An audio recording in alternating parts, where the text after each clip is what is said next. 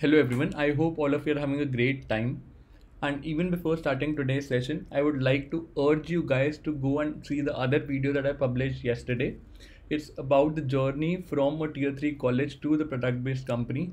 Abhishek Jain, who belongs to the Coding Decoded community from approximately an year, has finally been successful in nailing the coding interviews. He moved from a tier 3 college to the product based company Morgan Stanley, and there's a lot of valuable advice that you will be missing if you don't see that video. It will motivate you and inspire you to perform better in coding interviews. Now let's look at today's question. It's longest turbulent subarray. In this question, we are given an array of integers and we need to return the maximum size of longest turbulent subarray that is present in the input matrix. We need to return its size. So without much ado, let's look at the presentation that I have created for this. I'll be explaining the solution as well as the question in the PPT itself. Longest turbulent subarray, Leetcode 978. It's a medium level question on Leetcode, and I also feel the same. The approach that we will use to solve this question is similar to what we have done plenty of times in the past. So the main crux of the problem is in understanding the question. So let's try and understand the question. The question says we are given an input array of type integer. If we plot all the points on a graph or paper, you will see something like this.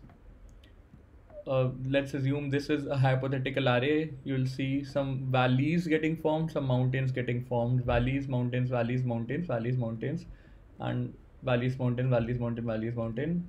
Again, something like this. Let's hypothetically assume that this is the graph that is being plotted using the input array, and we need to tell that particular segment which is of maximum length containing valleys and mountains. So you see a mountain here, a valley at this index, again a mountain here, again a valley here, again a mountain here, again a valley here, again a mountain here, again nothing. This is flat because this is not part of a valley.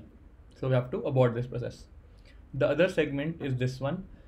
So you see here a mountain, you see here a valley, again a mountain, again a valley, mountain, valley, mountain, and this is flat. So this was a very simple case. You need to tell the length of that particular segment in this array, which is of maximum length, which is formed by either a valley followed by a mountain. Now the question reduces to the identification if this particular segment or this particular index is turbulent in nature or not. How can we identify that? Either it will be a valley or a mountain. So how can we identify the valley segment? Let's assume this input index is k. If the element across its neighbors on its left and right is higher than the element value at index k, then it will form valley. Remember this point. To its opposite, if let's assume this is the element k, if on its neighboring side the values are lower than the value held at the kth index, then it will form a mountain. I hope these two conditions are clear to you. And once you know that any particular index falls in such category, that means it is turbulent in nature. As per the definition of turbulence, either it should be a valley or a mountain. If you have understood this statement, then the question is clear to you. So will be the solution. So let's take the same example that was specified in the question and let's try to build our solution. Here the input array is given to us as 9, 4, 2, 10, 7, 8, 8, 1, 9, and I have plotted it on a sheet of graph. What I'm gonna do, I'll have a helper method created in my system and I'll use a two-pointer approach to come up with the solution. The helper method will tell me if my current index under consideration is a valley or a mountain. If either of these two cases are true, then it will return true, otherwise it will return false. Pretty simple and straightforward. So let's start the iteration. At first we are given the start index at 0 and we can take the end index starting from s plus 1. So this is my end index. End starts from start plus 1. Pretty straightforward.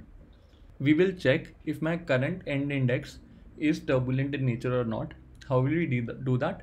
we will see if it is forming a valley or a mountain. This particular index, which is 1, is neither of them, nor a mountain nor a valley. So this is non-turbulent in nature. We have to abort this process. And what is the starting index? The starting index is 0. What is my end index? End index is 1. So how much length have we calculated so far?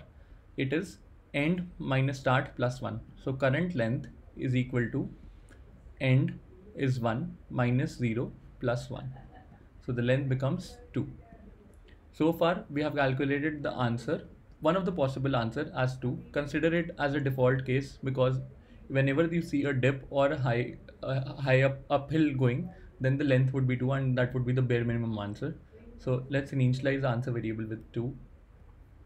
And what we're going to do, we will move ahead with the iteration considering the starting point as end. So my start points to here. Since start is pointing at 1, where will we end point to? End point to 1 index higher than start, which is 2. So end points to this particular index. And let's see if end is a valid candidate for turbulence, if it is forming a valley or a hill kind of a structure. Let's go and check that. You see 2 index has a value 2 and it is forming a valley. That means it's a healthy case. We have to move ahead in the iteration till the time we don't find an unhealthy case, which is non-turbulent in nature. Let's continue. Here, what do you see? We have the end index pointing to 10. And is 10 forming a valley or a mountain? The answer is yes. Again, it is forming a mountain structure. So we are good. Let's continue. Next we have is 7. Is it forming a valley or a mountain kind of structure? Let's check. It is at 4th index. Again, it is forming a valley kind of a structure. It's a healthy case. Let's move ahead. Here, what do you see? We have end pointing to this particular index. The value is 8. And is it forming a valley or a mountain kind of structure?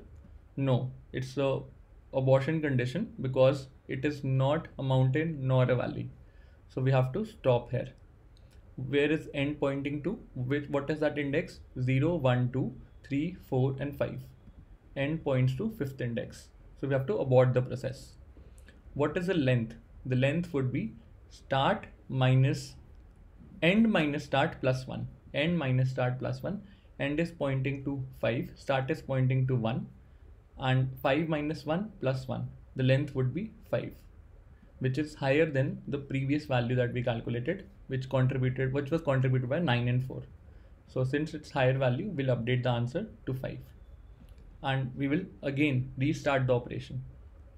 There is one particular case that we need to handle explicitly, which is if you see your start and start plus 1 index to be equal, you have to skip that value for start. For example, here start will be updated for the next iteration to happen, and you see start and start plus 1 are equal. So you'll simply move ahead. You don't need to consider this case. So let's move ahead in the iteration, and start is pointing to this particular index. The value is 8. Here, since start is at this particular index, where will end point to? 1 higher than start. End points to this particular index, and we will check whether it's a turbulent index or not. Let's go and see that. It is turbulent in nature because it is forming a valley kind of a structure. So we are good. Let's move ahead and continue the operation. This is the terminal index, and we will make it as a happy case. We'll consider it to be turbulent again. And since now the length is exhausted, we'll break the process. What is the length of this particular segment? The length is 8. This is the 8th index. This is the 6th index. 8 minus 6 plus 1 as per end minus start plus 1 rule. So the length becomes 3. 3 is lower than 5. The maximum length that we have calculated is 5. We use the 2-pointer approach to find the solution, and we have done this plenty of times in the past. So I hope the solution is clear to you. And now let's move on to the coding section.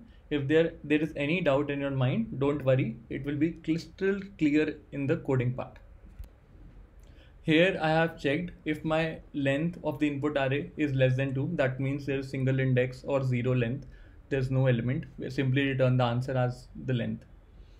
Otherwise, I go and initialize my max variable which stores my answer to 1. Why 1? Because there could be case where all elements are equal. For example, 5, 5, 5, 5. There, the length of the maximum turbulent size would be 1. Therefore, I have initialized it to 1. Otherwise, if there is any element which is different, the length will become at minimum 2, which was a default case. I have initialized 3 variables: start, end, and length. Start is at 0, end is at 0, length is array.length. I go and check till the time my start plus 1 is less than length. I see if my start happens to be equal to the next higher element in the input array, start plus 1. I skip that index and increment my start variable. Otherwise, I go and initialize start end to start plus 1 as I presented in the presentation. Also, we talked about this particular case when we witnessed 8 in the input array at the starting index. I keep on incrementing my end pointer till the time my current index into consideration is turbulent in nature. This is the helper method that I have created. I'll talk about it. It's a very simple method that checks whether the current index is turbulent in nature or not. It checks against the valley condition and the mountain condition. Till the time we keep on finding mountains or valleys, we increment the end pointer. In the end, we calculate the current length, which would be equal to end minus start plus 1. And for the next iteration to happen, I have initialized my start to end.